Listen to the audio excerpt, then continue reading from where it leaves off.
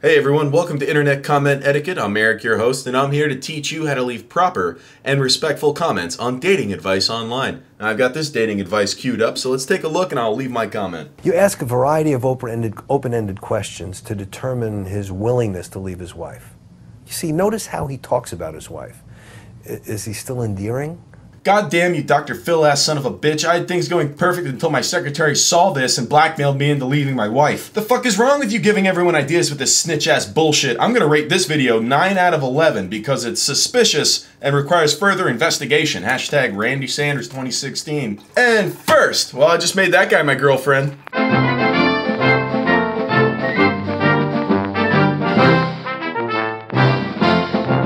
Now, my favorite part about the internet is that there is a vast wealth of knowledge available to anyone's fingertips at the click of a button. Unless you live in India, Russia, China, or the entire Middle East. But for everybody else, all that great knowledge does come with some bad knowledge every now and then. And when we're talking about dating advice online, sometimes the bad outweighs the good. Take this guy, for instance. But like, I work these fucking hard, okay? Now, the other thing that I do is that with the opportunities that I do get, I work those opportunities hard. Oh, that's good advice. Hey, you, don't go in the bus. Hello. Why? Because you're with me now. But like, why? Can you come? Let me. Oh, girls like that. You. Hi. Pleasure. I see you're evaluating the situation. Oh, that's how you do it. Two things that I think I do really well is that I work the clubs really fucking well. Like, I work these fucking clubs. Like, I work them. Like, I think most people are not working them. Well, that's quite the trick. They go in a bit and then they kind of back off. Whereas like guys like me or Julian, we are working the shit out of these places. Working them hard. All right, well, that was a whole lot of bad advice. So let's leave this guy a comment to let him know what we think.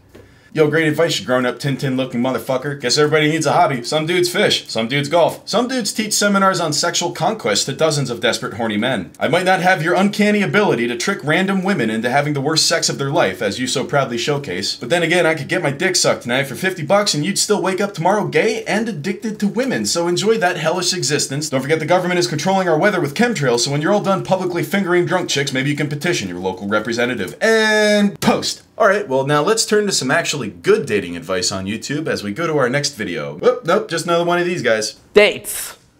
Okay, dates. Alright, now while this video plays, let's take a look at the comments section and see how people are responding. I want to murder this guy's accent. Well, first of all, girls fucking love shopping. That's the number one thing. They never say no to shopping. This guy remembers me the good ideas. Thanks, man. And I actually gotten laid, I don't know, like 15 times off like, let's play Uno cards.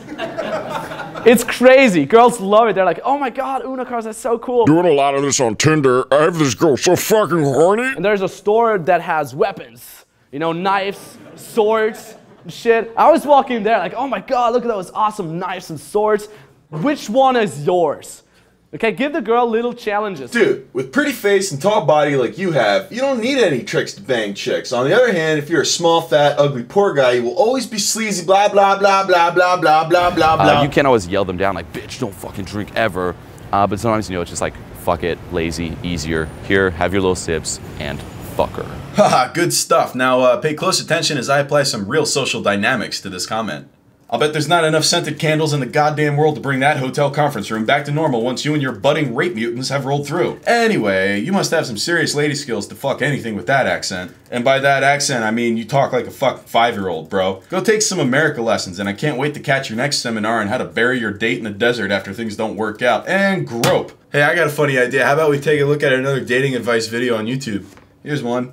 Women want to be around men who make them feel good, and who aren't trying to grab onto them and hold them or manipulate them or to get... Well, top of the morning, I'm ready to comment on this guy. Oi, Chris, me lad. It's your pa here. Real proud of you, boy. So proud of everything you go going for ya. When you told me about your computer video career, I was excited for ya. But now I see a raised a womanizer. It ain't right the minute you teach these numpty blokes to trick women into liking them. Let the poor bastards earn their love fair and square. Don't forget George Bush was behind September 11th. And you got bloked. Alright, well, it looks like that's the end of the lesson. I hope you guys had a great time spending this educational moment with me. And please follow me on Twitter at Etiquette. Don't forget to subscribe for weekly lessons. If you don't subscribe, I'm not gonna make weekly lessons. And you might be thinking, how would you know if I don't subscribe? Maybe you should just subscribe so we don't have to go down that road, Michael.